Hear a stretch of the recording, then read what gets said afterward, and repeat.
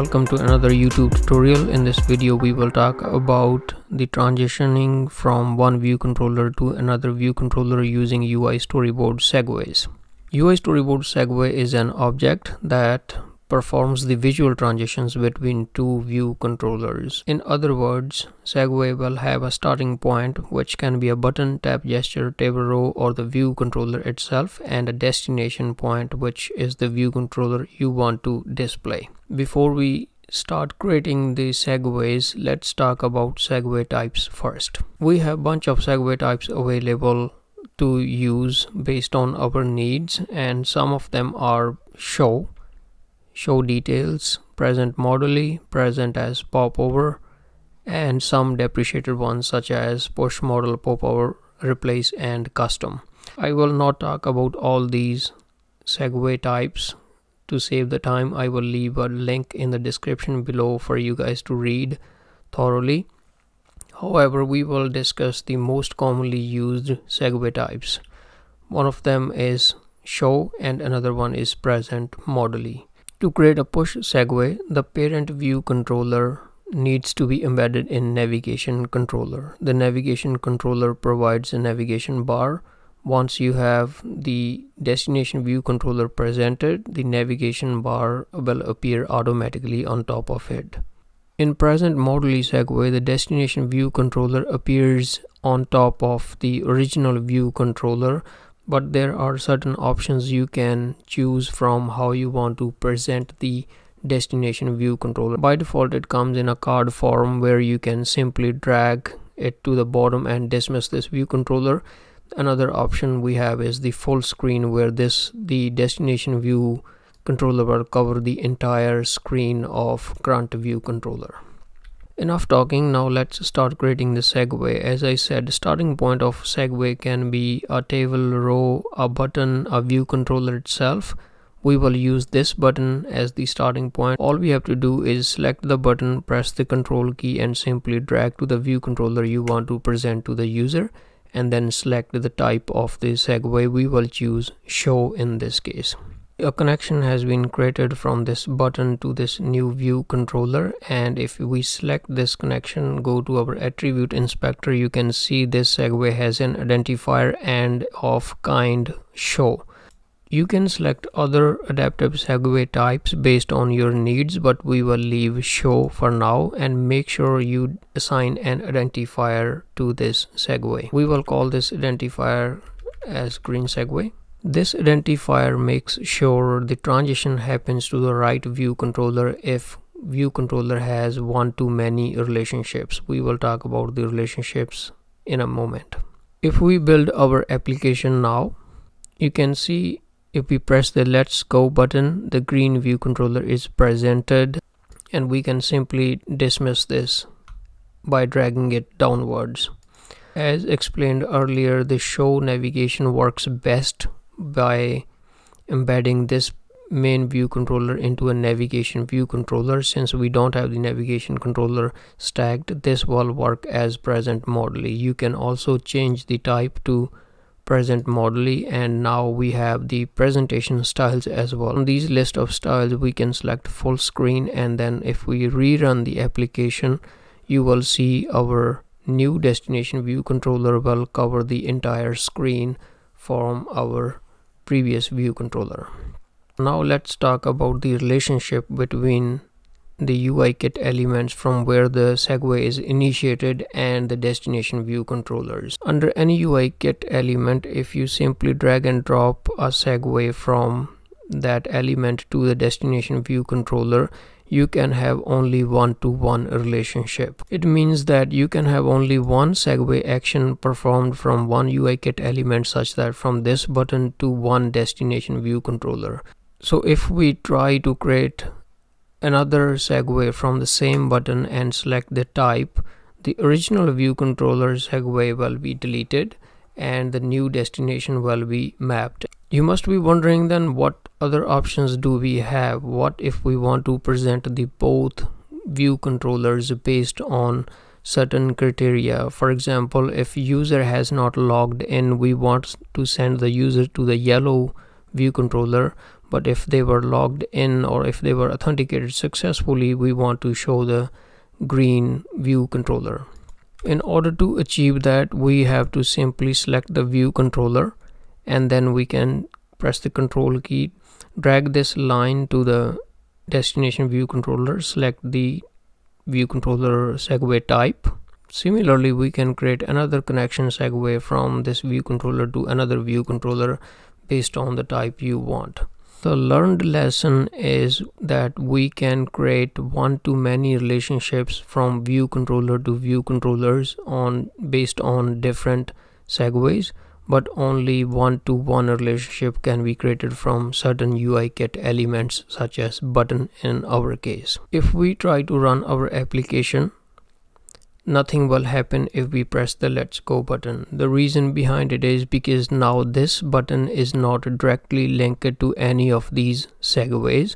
However, this view controller is the one which should be responsible for handling the transition. How can we show one of these two view controllers? In order to show the transition between the parent view to another destination view controllers, if you have multiple segues pointing towards different destination view controllers, make sure you assign an identifier to each of them. This will help the segue methods to perform the transition based on the right identifier. That is something what we will do. For the yellow view controller, we will assign a identifier called yellow segue, and for the green view controller, we will assign an identifier to this segue called green segue. Once we have the identifiers assigned, we need to perform the transition based on this button press. So we will make sure we have a connection established to this button. As you can see, I have a method associated with this button. In order to perform the transition, we utilize a method called perform segue with identifier. So if you can see, with identifier is a string, and this string can be the same string which we assigned earlier to one of these segue identifiers. So just to show you, we will simply just go to the yellow segue, and then we want this sender to be self.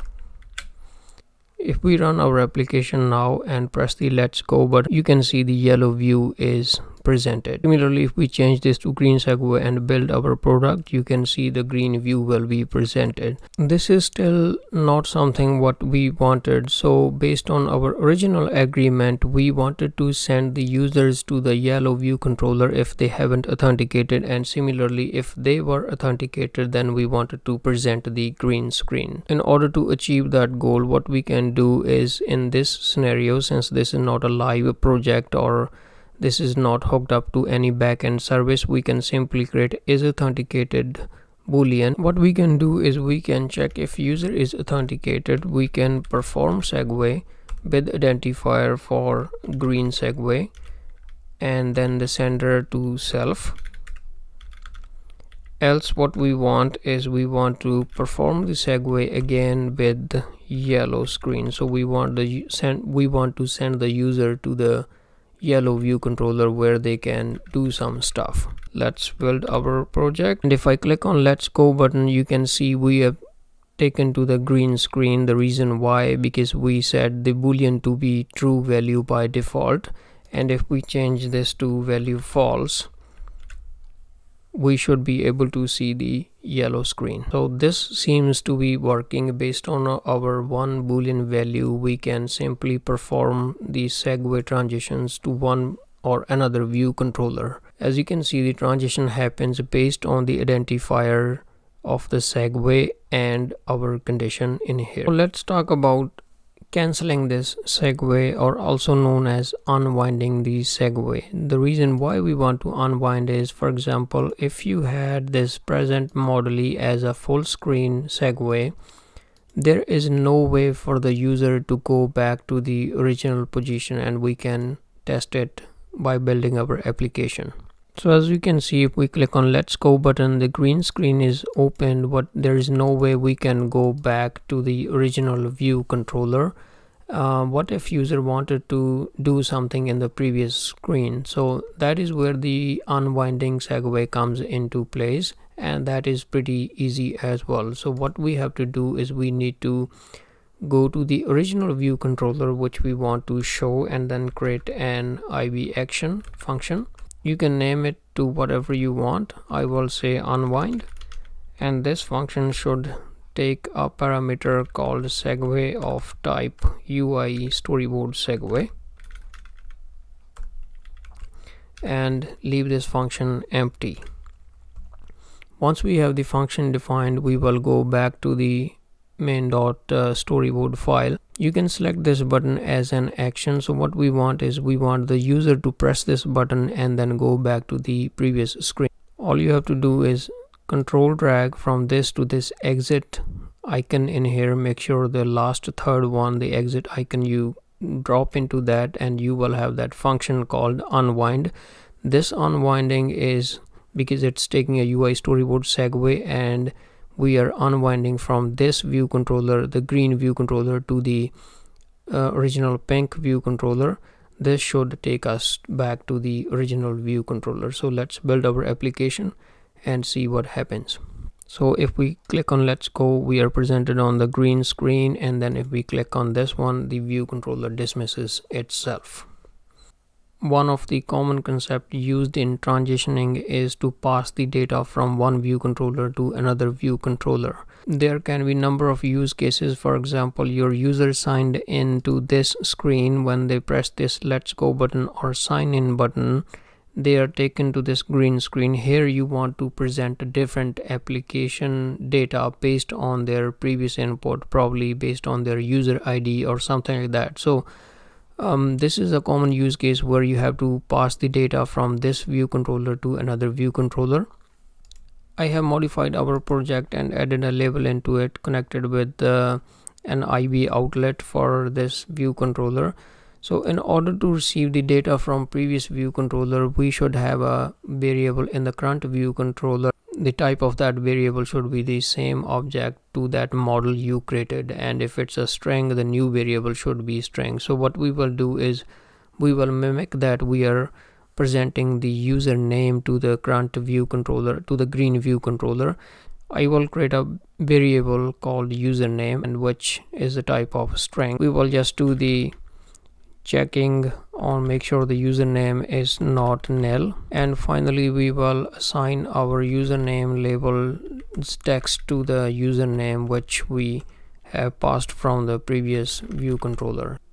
Back in the original view controller, in order to pass the data to the next view controller, we utilize a function called prepare for segue. As the name stands, this function prepares the view controllers before the transition happens. Hence this method takes a segue. We can make sure the data being passed to the destination view controller is the same destination view controller which we want.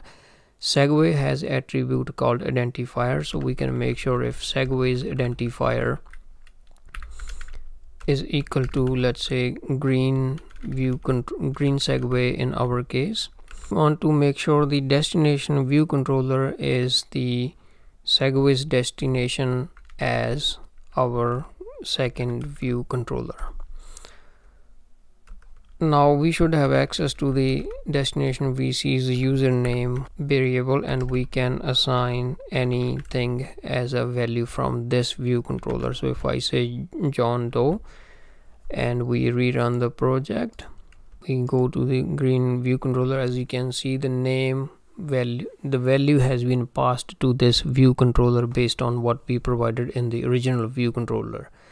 Again, this was just an example to show you how you can pass the data from the previous view controller to the next one, but most likely when you're dealing with the backend servers, this static content is always dynamic. It could be something, say, user ID you obtained from the backend service, or it can be an image object you obtained from that backend service as well. If we try to cancel the UI segue, and we can cancel, we can go back to the original screen, and in the original screen, if we change the authentication to false, we still have that functioning method to check if user is not logged in, they should be redirected to the yellow view controller. So there is a crash because we should have this value optional.